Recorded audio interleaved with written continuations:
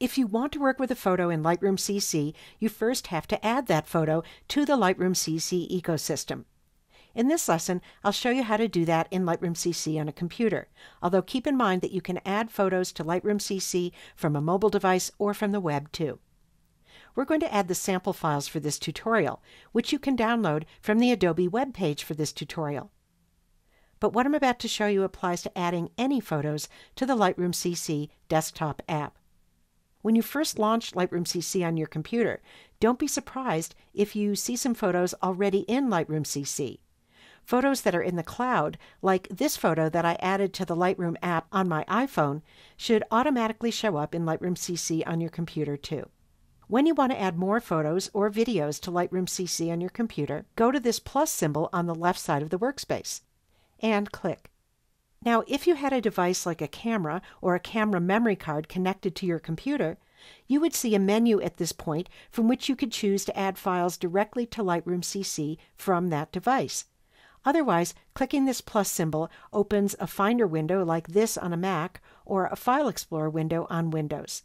From here, you'll navigate to the folder on your computer or on a connected external drive that contains the photos you want to add to Lightroom CC. For example, to add these sample files for this tutorial, navigate to the location to which you downloaded the sample files. Mine happened to be on my desktop, so I'll select the sample files folder there, and then I'll click the Review for Import button down here. If you're on Windows, you'll click the Add Folder button. That opens this preview window, where you'll see small previews of all the photos in the selected folder. The blue check marks on these photos mean that they will all be added to Lightroom CC. If there's a photo that you're sure you don't want, then just uncheck it, like this. We actually want to bring in all the sample files, so I'm going to go up to the top of this window and check Select All. Over on the right, there's a scroll bar. I'll use it to scroll down, so I can show you that in the bottom row, there's one photo that has a gray overlay and no check mark.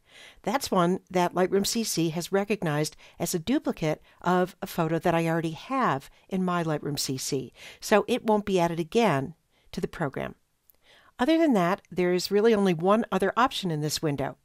If you want, you can go up to the top and choose to include all of these photos in an album during the import process. An album is a group that lets you see the selected photos all in one place. Putting photos in an album is something you could do later inside Lightroom CC, but doing it here saves you that step later. So let's go ahead and make an album for these sample files so you can easily access them in Lightroom CC. If you already have some albums, when you click this button, you'll see them here in a list. We don't have any yet. If you want to make a new album, you can do that by clicking New. Let's name this new album Toot 1 for the first tutorial in this series, and then just click Create.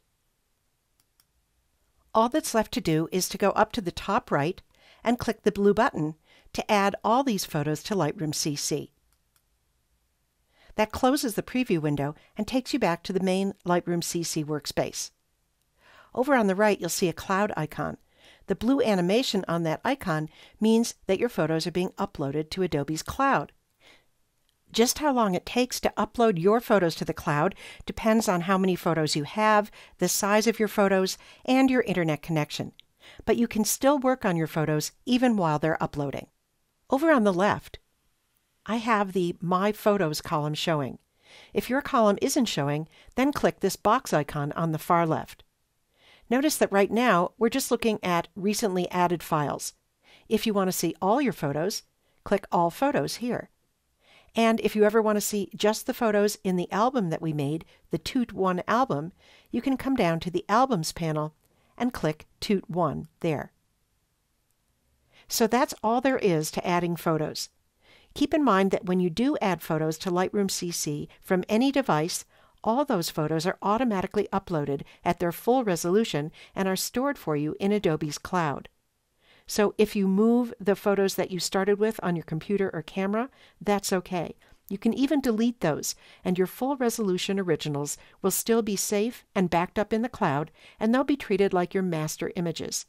You'll have access to them to edit, organize, and share in Lightroom CC on any of your devices.